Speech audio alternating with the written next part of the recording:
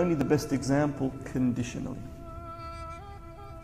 لَقَدْ كَانَ لَكُمْ فِي رَسُولِ اللَّهِ أُسْوَةٌ حَسَنَةٌ لِمَنْ كَانَ يَرْجُو اللَّهَ وَالْيَوْمِ الْآخِرِ وَذَكَرَ اللَّهَ كَثِيرًا. Allah subhanahu wa ta'ala says, if your concern is about Allah, if you're mindful about Allah, if that's what preoccupies your consciousness, if your concern is about your state in the akhirah, meaning whether will you end up in heaven or will you end up in Jahannam?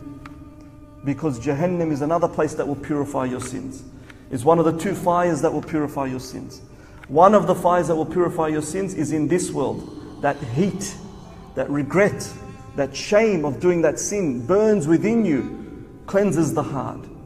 That's the flame that cleanses the heart in this world. If you don't do that in this world, well, there's another fire waiting that will do the job.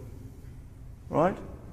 So Allah is saying, if your concern is your hereafter, whether you will end up in heaven or whether you will end up in hell, and if you think about Allah often, for such people Allah is saying that Rasulullah is the best example to follow. In that case, he's the best example to follow. But if your worries are your career, how are you going to elevate in your career? And that's your main priority in life. If young ones, always concerned about pop stars. If your concern is about pop stars, well, is Rasulullah going to help you there? Or Lady Gaga? Which one's going to help you? Who are you going to follow? Which example for that outcome?